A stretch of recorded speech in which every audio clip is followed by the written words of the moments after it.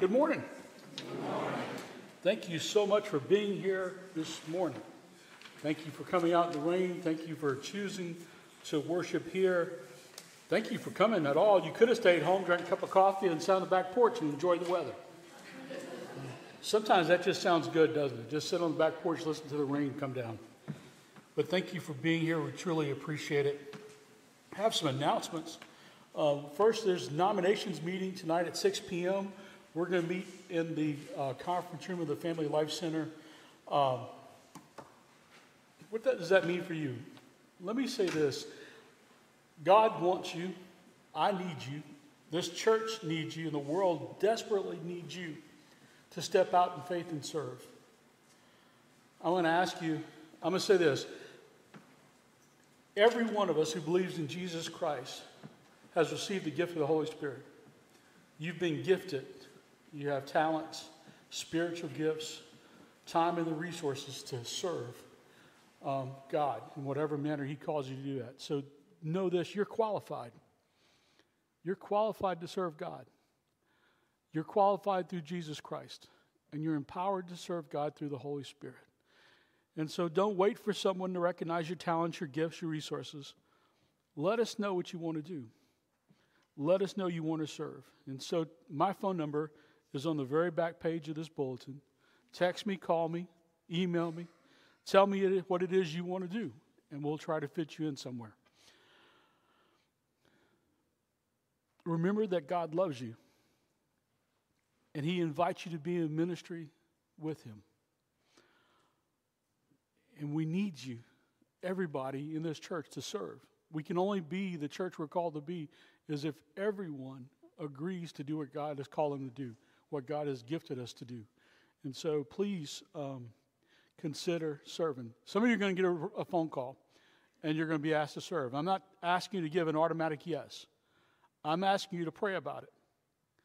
If the answer comes out to be no, you can tell us no, but what I'd like you to do is, no, I don't think that's the position for me, but here's how I think I can serve. Can you find me a role there? So if you can do that, I'd really appreciate it. Also like to make an announcement that our youth will meet tonight at Denver United Methodist Church at 6 p.m. All of our youth are invited. If you need directions on where to meet there, I can give you those. Just give me a call or text me. I will let Ben know who's coming. They're expecting us. As I said last week, this is until we can grow more youth to give our youth a chance to meet with a larger group of people. And Ben's a man of God. The people he's got over there are men and women of God. And I think this is best for us at this moment. It may change, hopefully change quickly, where we're doing meet them here. But we're inviting all our youth to participate in this. Also, please be aware that we record our services. So right now, we're filming this. It's live streaming, and it's also being sent to YouTube. And so if you don't want to be on camera, stay in the back, which most of you are. So most of you don't want to be on camera. If you have children with you and for some reason you don't want them to be filmed or shown publicly, please make sure they stay in the back. Choir, I'm sorry. You're going to be on camera, so smile. But we just need to make sure you know that we're filming, and we'll try to do that each week in the bulletin through announcements. If you are a leader of a committee or a group or an event, you're the best person to share that news with others. And so we'd love for you to make those announcements when it's that time, or if you can't stand in front of people, I'd love to record you and we'd show it as a video. But let's please share what God's doing, how we're being active in the community, and let's get the word out there. Any other announcements I need to make? Then let's prepare to encounter God as the choir leads us in our call to worship.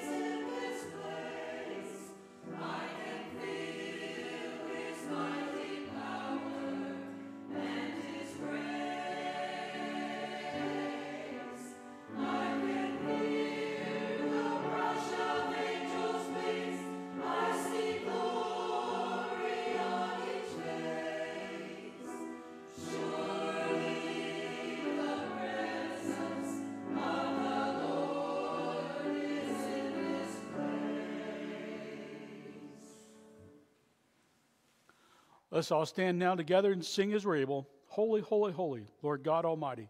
We'll sing verses 1 through 4. It's number 64, the United Methodist Hymnal.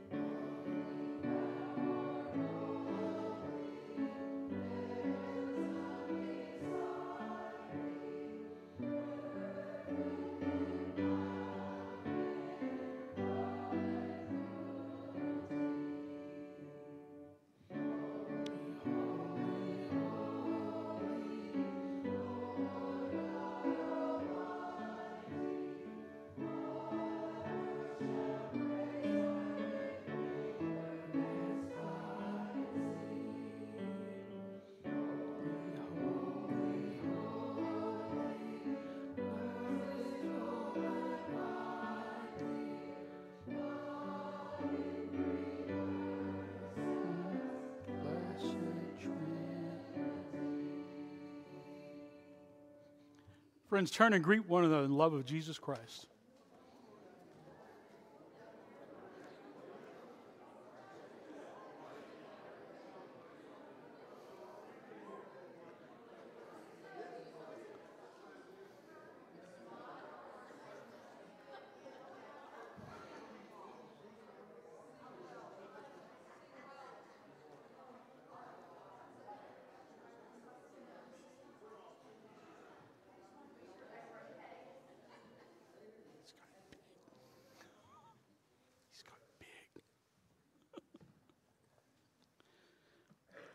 Friends, at this time, if you'll look in the pew in front of you, you'll find pew pads at the end of the pew. If you'll grab one of those, fill it out, and pass it down the pew. Also, there are prayer request cards. If you'll fill one of those out, if you have a prayer request or a praise you'd like me to pray or share, once you're done with that, if you'll just raise it up, one of our ushers will grab that from you. And now, if we'll sit and sing together, What a Friend We Have in Jesus, we'll sing verses 1 and 3. It's number 526. United Methodist Hymnal.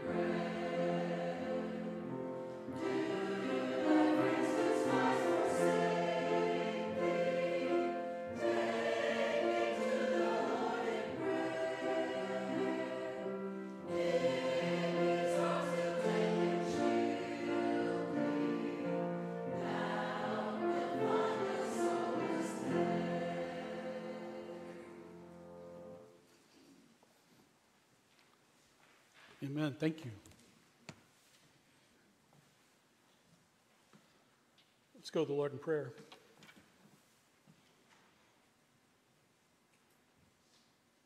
Holy God, Father, Son, and Holy Spirit, welcome. Welcome to this place. Welcome in our hearts. Lord, move in us. Transform us. Lord, we believe. Help our unbelief. Lord, we come before you as your children.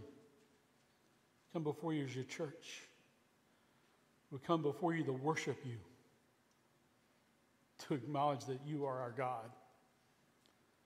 We come before you broken and to offer you our brokenness. Lord, we come thankful that you love us, that you sent your Son to offer us salvation. You sent your Spirit to lead us, guide us, and empower us. You've never left us alone. So, Lord, we come. Lord, when we come and we lift up the names of those who are hurting, Lord, we lift up the names of those who are mourning, those who are traveling,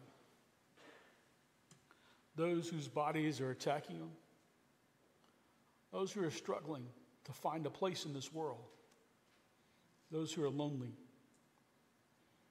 those who don't feel loved, those who don't know your Son as Lord and Savior, those who are angry, those who are hurt, those who are lost. And Lord, we lift up those who seem to have it all together, those who do know you and love you and cherish you. We lift up to your churches across the world. We lift up all, Lord God, because you are the God of all, the God of creation, the God over all. And we know, Lord, that there's nothing, no place in this world that you're not present. No prayer that's unheard, and no action that you don't take. We acknowledge, Lord, that you're a mystery. We don't understand your ways. Help us to have faith, even though you are a mystery.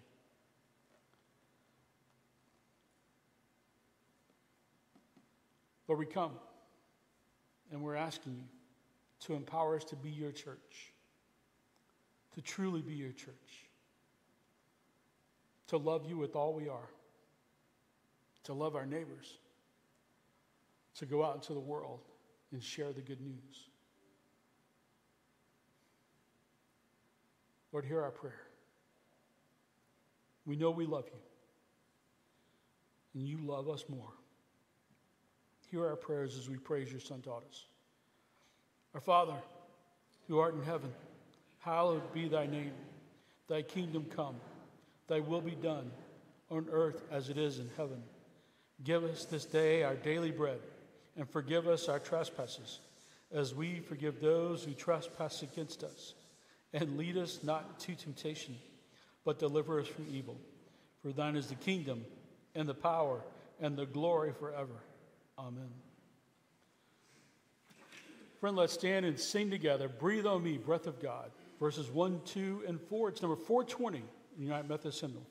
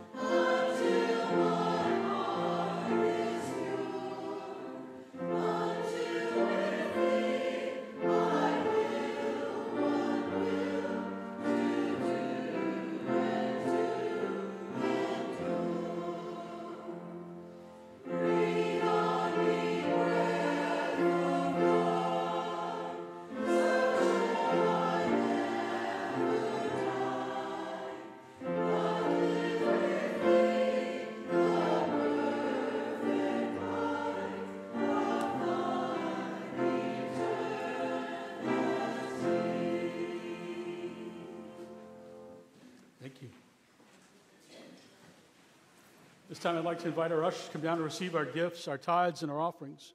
As they do, remind you that what we do is give back to God. The money that we collect is used to spread the word of God, to do the ministries of this church. We ask you to give generously so that we can continue to reach the people in this community.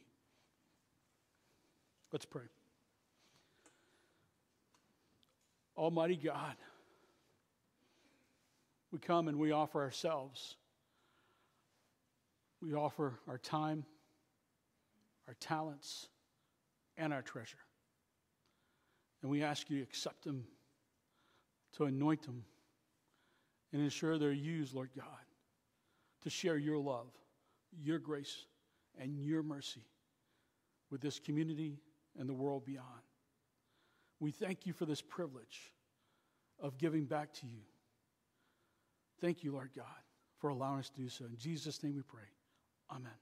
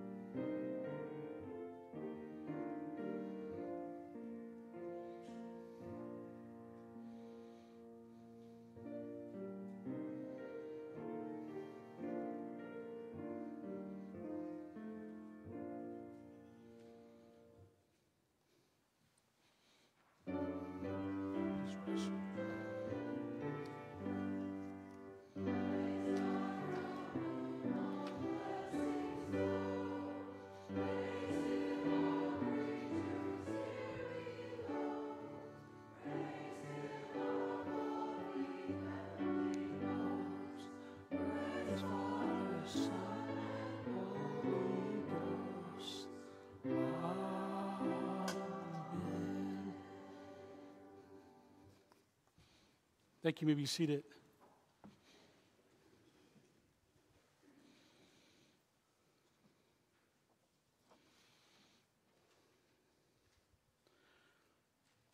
Our scripture this morning comes from John 3. Read verses 1 through 15. And this morning I'm actually going to read from two different versions. The first version will be the New Revised Standard Version, and then I'll read from the Message. Hear now the word of God. Now there was a Pharisee named Nicodemus, a leader of the Jews. He came to Jesus by night and said to him, Rabbi, we know that you are a teacher who has come from God, for no one can do these signs you do unless God is with that person. And Jesus answered him, Verily, truly, I tell you, no one can see the kingdom of God without being born from above. Nicodemus said to him, How can anyone be born after having grown old? Can one enter a second time into the mother's womb and be born? And Jesus answered, Very truly, I tell you, no one can enter the kingdom of God without being born of water and spirit. What is born of the flesh is flesh, and what is born of the Spirit is spirit. Do not be astonished that I said to you, you must be born from above. The wind blows where it chooses, and you hear the sound of it, but you do not know where it comes from or where it goes. So it is with everyone who is born of the Spirit. Nicodemus said to Jesus, How can these things be? And Jesus answered him, Are you the teacher of Israel, and yet you do not understand these things? Very truly I tell you, we speak of what we know and testify to what we have seen, yet you do not receive our testimony. If I have told you about earthly things and you do not believe, how can you believe if I tell you about heavenly things? No one has ascended into heaven except the one who descended from heaven, the Son of Man. And just as Moses lifted up the serpent in the wilderness, so must the Son of Man be lifted up, that whoever believes in him may have eternal life. I hope you were listening to that, and I ask you to listen again. Eugene Peterson describes it a little differently. I want to read it to make you think. You've heard these verses, some of you every year, all your life. And so I'd like you to hear them again a little differently. There was a man of the Pharisee sect, Nicodemus, a prominent leader among the Jews. And late one night, he visited Jesus and said, "Rabbi, we all know you're a teacher straight from God. No one can do all the God-pointing, God-revealing acts you do if God weren't in on it." And Jesus said, "You're absolutely right. Take it from me. Unless a person is born from above, it is not possible to see what I'm pointing to God's kingdom." "How can anyone," said Nicodemus, "be born who has already been born and grown up? You can't re-enter your mother's womb and be born again. What are you saying with this born from above talk?" And Jesus said, "You're not listening. Let me say it again. Unless a person submits to this original creation, the wind hovering over the water creation, the invisible moving the visible, a baptism into a new life, it is not possible to enter God's kingdom." When you look at a baby, it's just that, a body you can look at and touch, but the person who takes shape within is formed by something you can't see and touch, the Spirit, and becomes a living spirit. So don't be surprised when I tell you that you have to be born from above, out of this world, so to speak. You know well enough how the wind blows this way and that. You hear it rustling through the trees, but you have no idea where it comes from or where it's headed next. That's the way it is with everyone born from above by the wind of God, the Spirit of God. And Nicodemus asked, "What do you mean by this? How does this happen?" And Jesus said, "You are a respected teacher of Israel, and you don't know these basics? Listen carefully. I'm speaking sober truth to you. I speak only what I know by experience. I give witness only to what I've seen with my own eyes. There is nothing secondhand here, no hearsay. Yet instead of facing the evidence and accepting it, you procrastinate with questions. If I tell you things that are plain as the hand before your face and you don't believe me, what use is there in telling you things you can't see? The things of God." No one has ever gone up into the presence of God except the one who came down from that presence, the Son of Man. In the same way that Moses lifted up the serpent in the desert so people could have something to see and then believe, it is necessary for the Son of Man to be lifted up, and everyone who looks up to him, trusting and expectant, will gain a real life, eternal life. Friends, this is the Word of God for the people of God. Thanks be to God.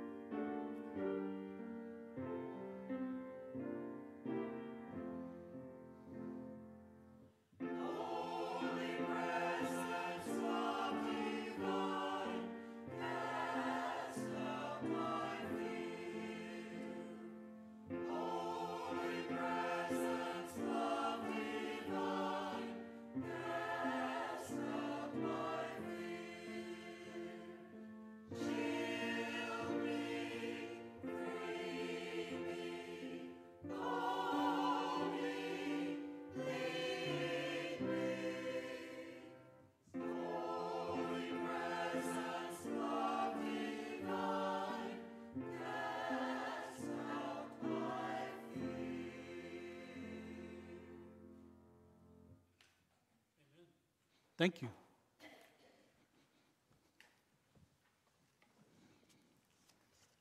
Last week we finished up the sermon series on the way of Jesus, and today we start a new one entitled the Holy Spirit.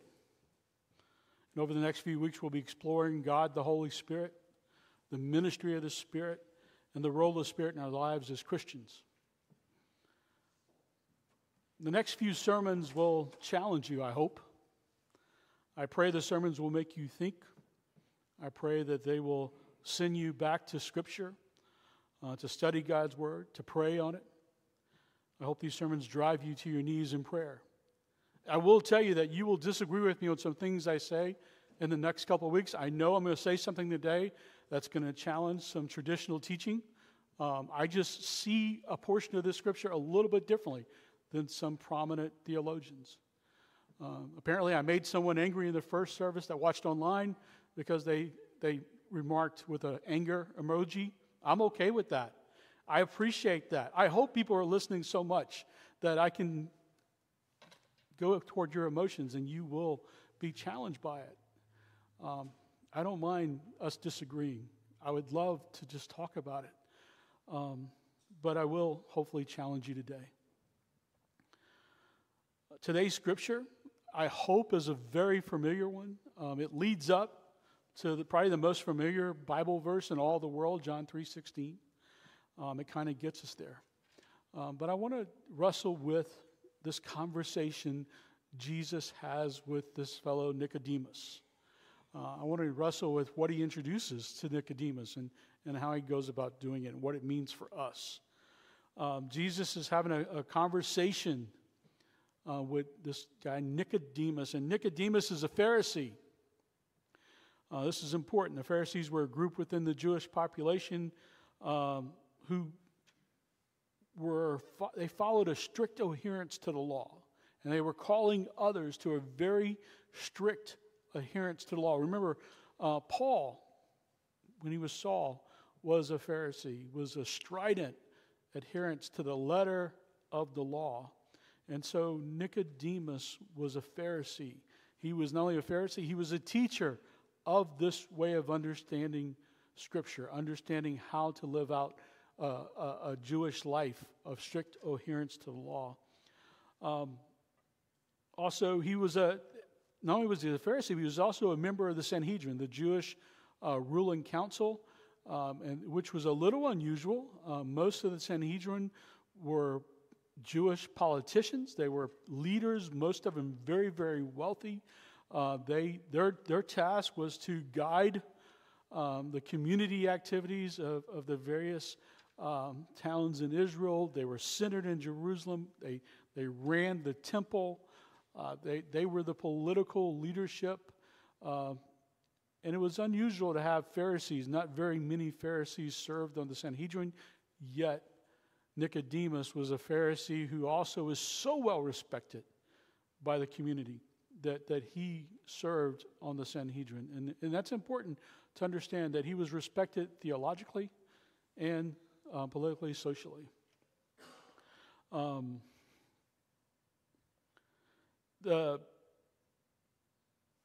Maybe the most important thing is how Jesus referred to him. Jesus referred to him as a teacher of Israel. He was someone that people listened to when he talked theology. He was someone that wrestled with the Scriptures and then taught them and tried to explain them in a way people could understand. And Jesus respected him in that regard, that he was a teacher of Israel. Some interpretations say the teacher of Israel, some a teacher of Israel. But he was a teacher, and we need to understand who he is to understand part of this conversation he has with Jesus. Now, this leader of men and women, this leader of Judaism, this leader of the Sanhedrin, this leader of Pharisees, wants to have a conversation with Jesus, and that's not unusual. If you read the New Testament, there were a number of times that Pharisees and the lawyers, the Sanhedrin, encountered Jesus, had conversations with him, had arguments with him, but most of them did it by day. What's different is that Nicodemus comes to Jesus at night. He arranges to meet Jesus after dark. And in the Gospel of John, that's important because things that happen after dark are usually, notable. We need to pay attention to why it's happening and what's going on. And so Nicodemus arranges to meet with Jesus, and they start to have a conversation in the secret and at night. And I want to tell you that I said this to the early service. If you get a chance to watch the TV show The Chosen, this particular aspect, this scene from John 3, I think it's the 6th episode of the first season. If you watch this conversation, it kind of puts it in context. It gives you an idea of sort of what the real conversation would have been like. It's a version of somebody's understanding of this conversation. But to me, it really opens eyes. If you're like me, I like to see things happen in front of me, not just read them. I like to visually see it, and it really, they do a good job of it. But he comes to Jesus this night. He has questions. He has concerns. He's struggling, I think. I think if you read this scripture, you see a man who's struggling with what he knows and what's going on in his head and heart. And the two are kind of at odds with each other. You ever been there? You ever felt something in your heart? It went against what was in your head? You know, you struggle with understanding something. Something's not logical. You know, we have one part of us that everything needs to be logical. You know, and the other part of us is heart. And I will admit to you now, as you get to know me, my heart usually wins out over the logic. My wife's logic usually wins out over the heart. We're a perfect match. But just know that if you read this, you can almost see the inner struggle in Nicodemus he's having. He's a logical man. He's a man of the law. Things are ordered. I mean, the law is very ordered. The oral tradition that surrounds the law that was put together by the Pharisees is logical. If this, do this. It's the old basic computer language. If then this. That's how he lived his life. If this happens, I do this. If this doesn't happen, I do this. And then Jesus comes along. And he turns the world upside down. And Nicodemus is struggling because he sees Jesus and goes, he's a man of God. It can't be because he's so different than everything I know and experience and teach about God and living as a godly person. And I think that's why he comes to Jesus at night, because he wants to have a private conversation that's not in front of people because his heart is troubled. I believe the Holy Spirit is at work in Nicodemus and drives him to encounter Jesus in this way. I believe that the conversation Jesus has with Nicodemus is Jesus answering the unasked questions in Nicodemus' heart. I mean, think about who Nicodemus is. He's a Pharisee. He's a politician. He's wealthy. He comes to Jesus and goes, you're a man of God. It's obvious you're a man of God. But what goes unsaid is, but I'm a man of the law. I see you as a man of God, but you don't fit.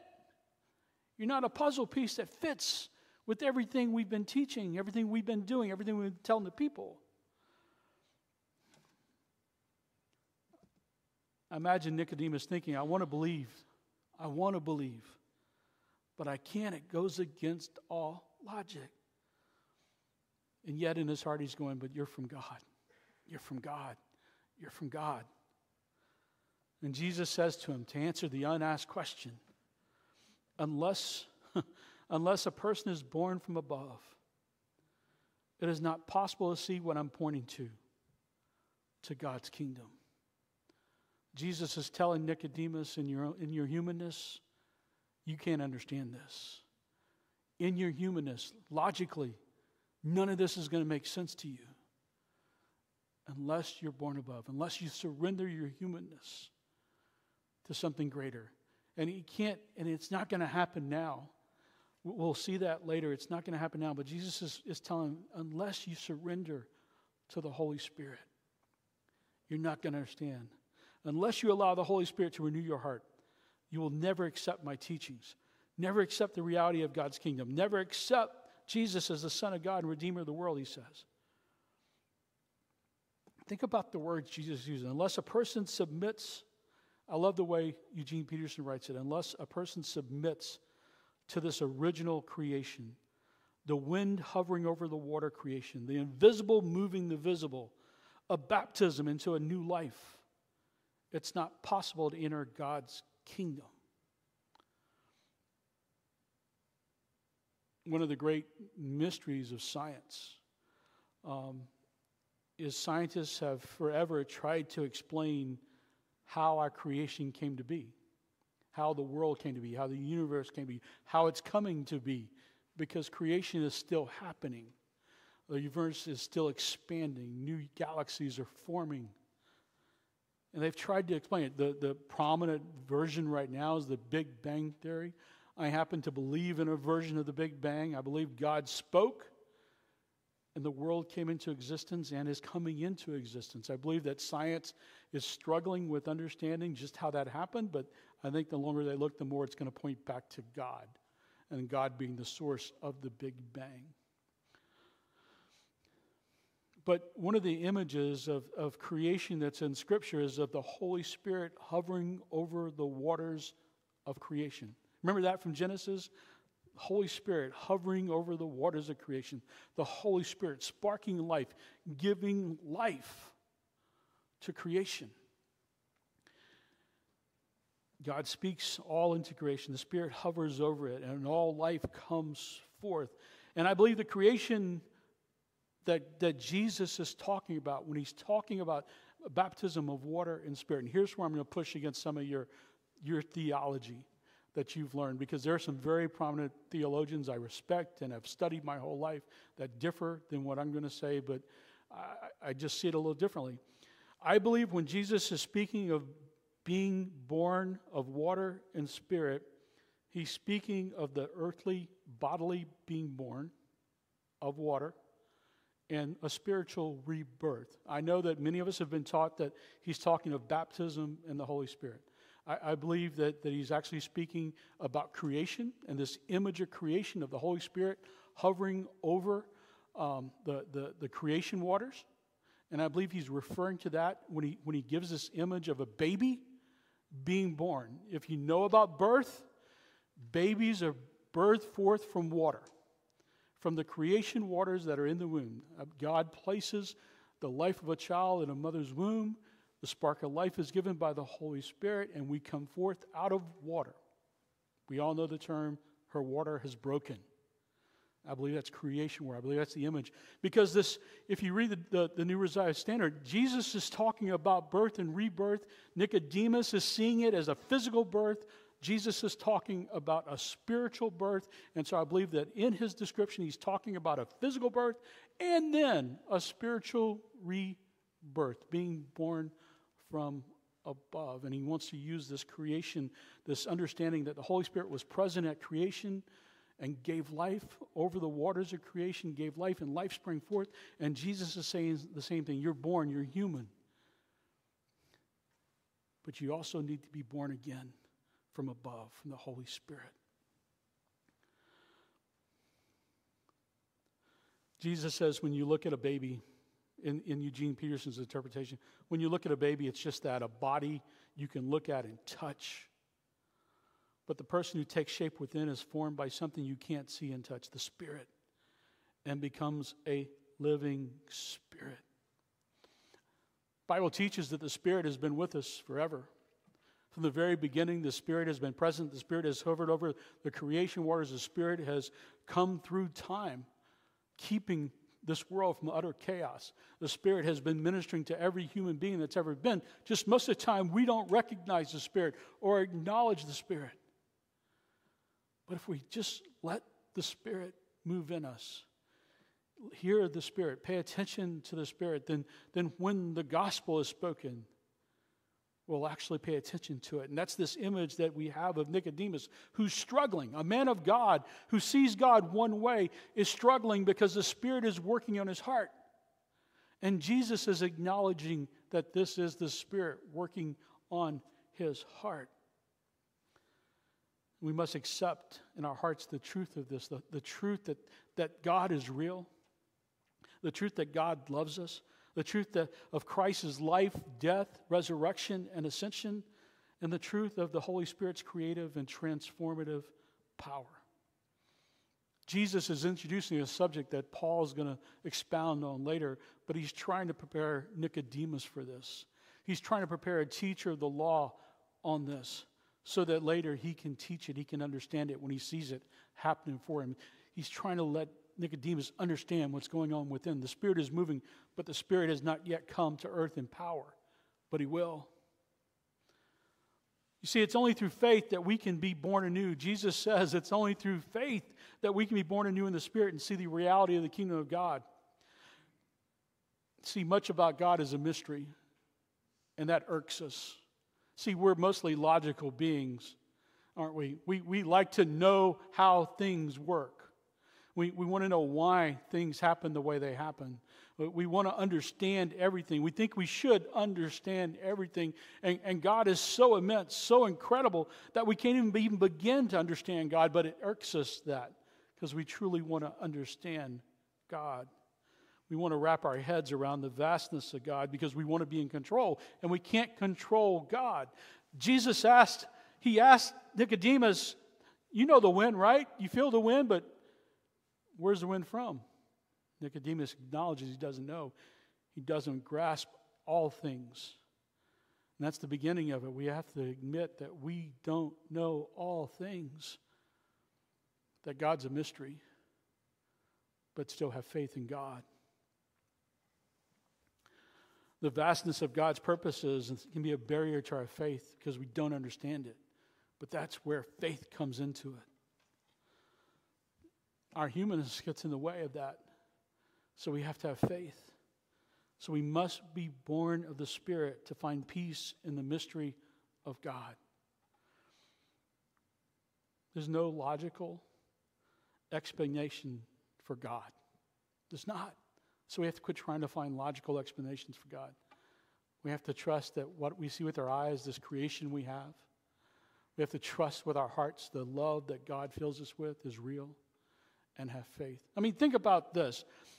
Jesus refers to Moses lifting up a bronze serpent so the people of Israel would be saved. They're being attacked by snakes.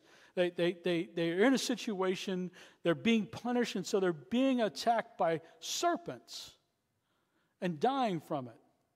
And the way they cannot die from this is Jesus lifts up a bronze serpent on a stick. And if they look upon that stick and believe that it'll save them, it'll save them. They won't die.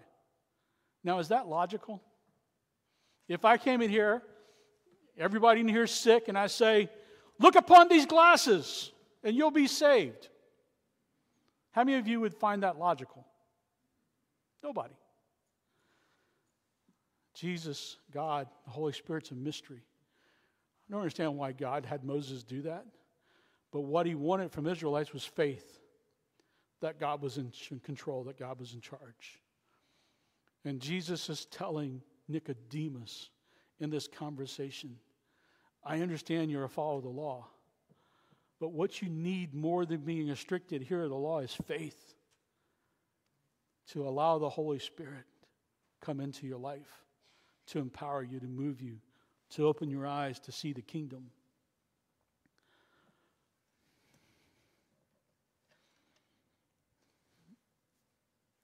After Jesus lives his life and goes to his cross and dies our death, we have a choice we have to make. Jesus is explaining this to Nicodemus. You have to make a choice. You have to choose in your own power to live by the law, or you have to have faith in my life, my death, my resurrection, my ascension, and that I'm saying I'm going to send the Holy Spirit to you. You have to have faith that what I do matters and changes things. And you have to have faith that the Spirit is going to help you see that and live that out. It takes faith. It's not logical. What we teach, what we preach, what we proclaim, what we're going to share with the world is not logical. It takes an act of faith to open our eyes, to begin to see God at work, to see the Spirit in action, to understand that a few people in Terrell, North Carolina, in Sherrills Ford, in Denver, in Mooresville, wherever you're from, can make a huge impact in this great world. But through faith, the Holy Spirit transforms us, renews our life, and then sends us out to share that message of love, grace, and mercy, to share that spark of life with the world. We must choose to respond to Jesus in faith. And that's what Jesus is trying to get across to Nicodemus. You see it, but you don't understand it. You need to see it and have faith. And then you need to have faith in what you can't see and understand. One of my prayers daily, man, and it's hard to admit this, but I pray, Lord, I believe. Help my unbelief. It's from Mark 9. I'm not the only one who's ever prayed that. It's in Scripture. It's a prayer. Lord, I believe. Help my unbelief. Because I don't understand it. I don't understand the mystery of the Holy Spirit. But I was given an image to try to help me understand it.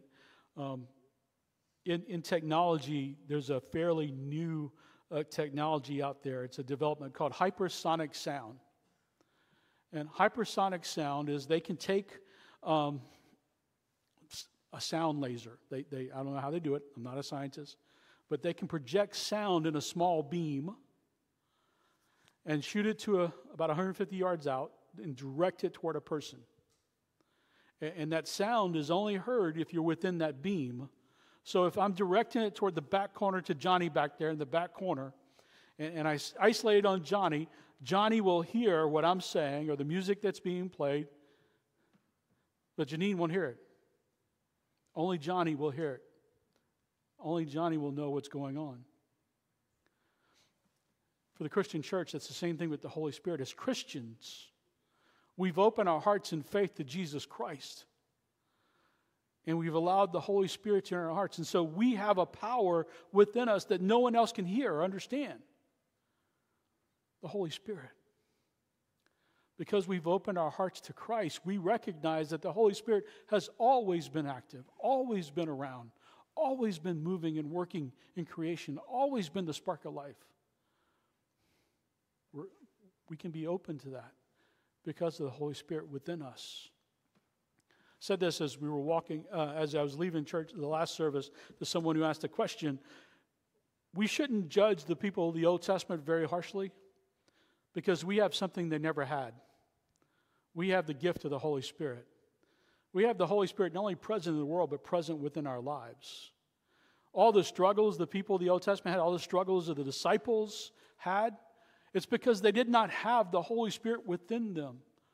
They didn't even have the ability to try to listen to the Holy Spirit or recognize the Holy Spirit. The Holy Spirit was in the world, but not within them. We have been granted the great privilege of God's presence within us to speak to us, lead us, and guide us, to open our eyes so we can see the kingdom of God at work.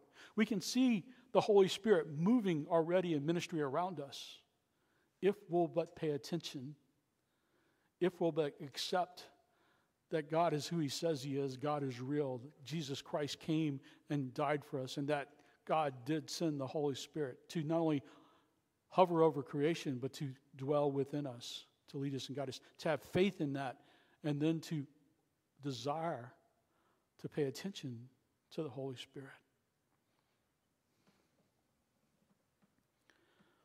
The Holy Spirit is around us and within every believer. The Spirit still hovers over creation. But we must place ourselves in a situation to feel, to hear, to respond to the Spirit. We must surrender in prayer. We must surrender ourselves in worship. We must surrender ourselves to hearing God's word being spoken, to reading Scripture. We must surrender ourselves to God's love, acknowledging God's love for us, God's grace, God's mercy. We must accept Jesus Christ's sacrifice, and we must place ourselves in the path of the Holy Spirit. If we do that, we will live out our calling in Christ. Imagine this. Nicodemus had this conversation with Jesus and did not yet have the Holy Spirit, but this conversation, being in Jesus' presence and just grasping a little bit of this story, a little bit of what Jesus was trying to teach him, changed him forever. Because the next time we hear about Nicodemus, he's defending Jesus in front of the Pharisees, in front of the Sanhedrin. They want to arrest him for no reason whatsoever other than they're scared of him. And Nicodemus argues against that. And then the next time we see him is on the day of Jesus' death. The next time the Bible describes Nicodemus, he's there taking Jesus off of the cross. He's there with the burial salves, with the ointments used to prepare his body for burial. He's there carrying Jesus into the tomb. I have no doubt that Nicodemus, in all his doubt and confusion, was responding to the Holy Spirit. What if we but relinquish control and respond to God, the Holy Spirit, moving in our lives? Not only moving around us, but think, we have something Nicodemus didn't even have. We have the Holy Spirit within our hearts as believers in Jesus Christ. Let us open our hearts, open our minds to be led and empowered by the Spirit. Imagine the things we can accomplish as a church if we do that. Imagine the lives that God can use us to change if we do that. Let's pray.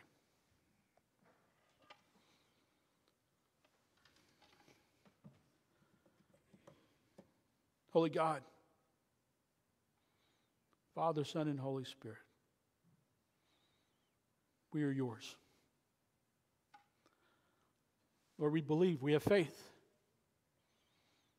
Help our unbelief. Help our unfaithfulness. Lord, help us to open ourselves to you, to allow our faith in Jesus' acts on the cross, his life, his death, his resurrection, his ascension. Allow that faith to allow us to bow down and open up to receive the incredible gift of the Holy Spirit, to not quench it, to not push it away, but to accept your very presence in our lives 24/7, to allow you to transform us, to give us new life over and over and over again, moving us back toward an image of you, to be like your Son, filled with the Holy Spirit, to impact the world. Lord, we're yours. Lord, help us to be yours. In Jesus' name we pray. Amen. Friends, let us stand and we're going to sing together. I am thine, O Lord. We're going to sing verses 1, 2, and 4. It's number 419, the United Methodist Hymnal.